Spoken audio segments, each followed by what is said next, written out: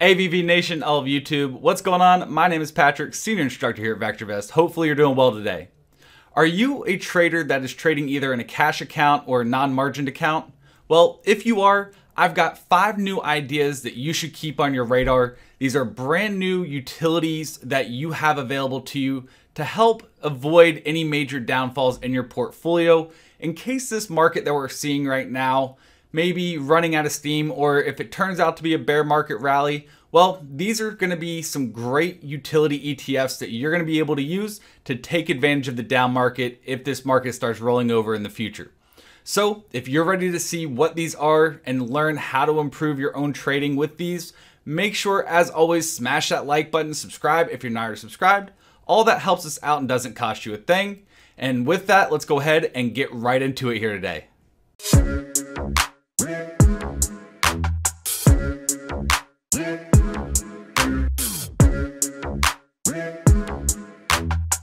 All right, welcome back everybody. So today I wanted to bring you some new ideas here. This is from an investment company, AXS Investments, and these are the first tools of their kind. So typically when you think of an ETF, you think of a basket of stocks or something linked to a specific commodity. These ETFs are linked directly to an individual equity that gives you leverage as well. So if you're somebody who's trading in a retirement account or a non-margined account or cash account, these can be extremely powerful for you, especially if you're not fully convinced that this rally that we've seen in the market is the start of a new bull rally and you think it may just be a bear market rally, which it very well could be, but only time will tell. Well, if it is the case that this is just a bear market rally, these tools will be able to help you make money in that down market without having to have margin or being able to play this market to the downside or specific stocks to the downside. So that way you can profit instead of having to just sit in cash and wait for a new buying opportunity. So what we're going to be looking at is 5 different contra ETFs, and these all came out within the last 3 weeks or so. So some of these, especially since the market has been rallying since that point, haven't really been trading that actively. So therefore, if you're going to be utilizing these, make sure to keep an eye on volume, but expect when the market starts to roll over, or if we get another leg to the downside, expect to see volume coming into these quickly and rapidly as well. So the first one that we have here is PFES, which is a 2x contra ETF on Pfizer. If you're not familiar with any of these, as always, if you're using VectorVest, when in doubt, right click. When you right click, let's say on the next one, NVDS, you get the second option of view full stock analysis report. Well, if you pull that up, right here in the business description, it'll tell you exactly what it's doing. So once again, it's exchange trader fund, and this seeks the daily investment results before taxes and expenses, corresponding to 1.25 times the inverse, so negative 125% of the daily performance common shares of Nvidia. So, you know, if Nvidia starts rolling over, you could buy this, and as Nvidia goes down by 1%, this goes up by 1.25%.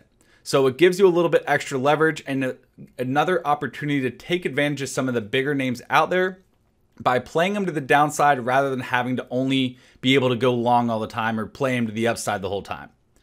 So the ones that we have, once again, Pfizer at 2 times leverage. We have Nvidia at 1.25.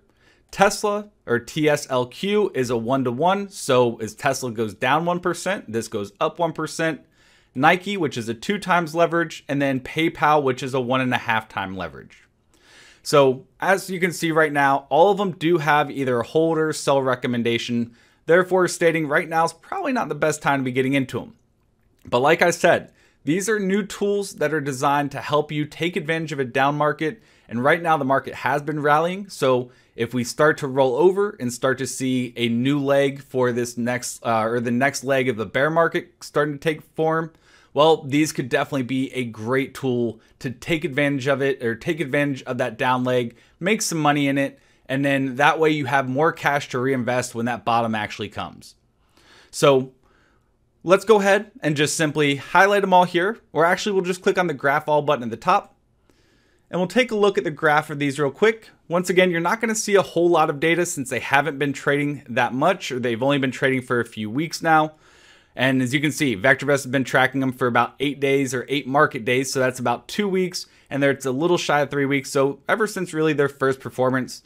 But looking at the 2 times leverage of Pfizer, you can see pretty sideways movement. Volume once again, pretty low. Solid decent day on the 28th and 29th, but not a whole lot from that point.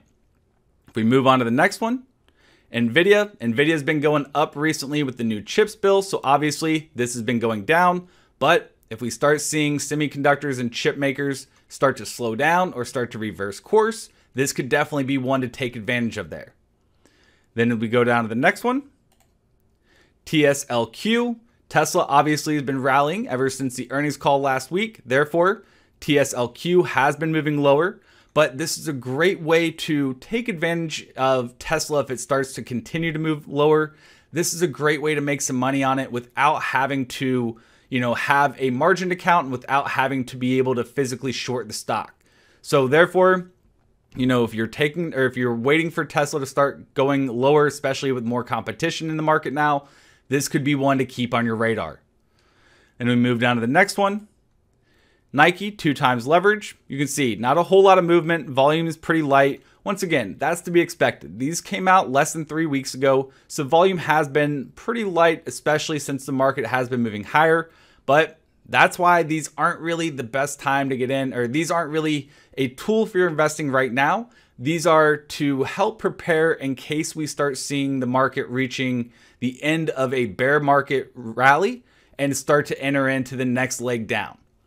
And then last but not least, we have PayPal, 1.5 time leverage. You can see PayPal starting to move higher once again. So therefore, this has been moving lower. So if you can see, if you noticed, the most liquid one that we have here is the one on Tesla. So if you're somebody who thinks Tesla is grossly overvalued and that Tesla could be potentially getting ready to move lower, well, this could be one that has a lot of liquidity that you can be in and out of and trade it very actively if you wanted to. Now, one quick thing as well to add in here. These are 5 contra ETFs, but we can also go in here and we can add in PFE, TSLA, and NVDA for Nvidia, Nike, NKE, and then PYPL. Taking a look at the 5 stocks that they're based upon. We can see Tesla currently has a value of $290.35, where it's trading at $891. So Tesla is a grossly overvalued stock. Looking at Nvidia is trading at $183. Its current value is $121. Therefore, another over-leveraged stock or an overvalued stock here. And then we look at Pfizer.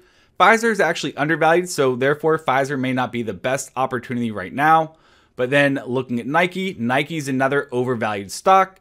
So therefore, it makes sense to keep these on your radar because a lot of these stocks, even including PayPal, which is almost 200% overvalued currently, all of these stocks are extremely overvalued still, even after the big sell-off that we've seen with them.